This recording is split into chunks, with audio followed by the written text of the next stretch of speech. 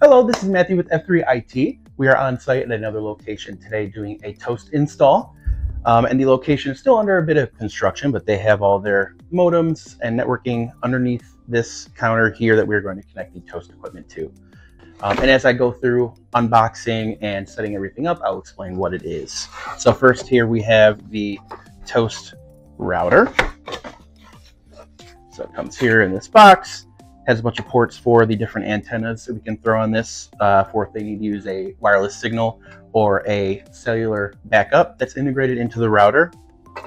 And the first thing I'd like to do is just get this connected to the internet modem right away. So I will be doing that and then going into the WAN port.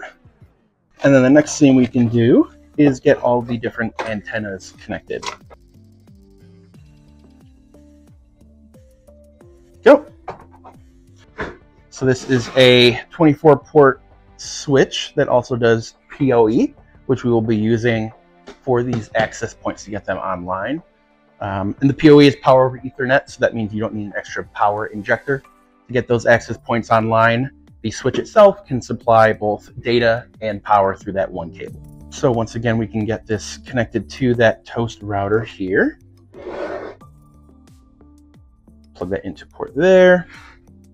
Plug this one into LAN 1. And then we can power this device on.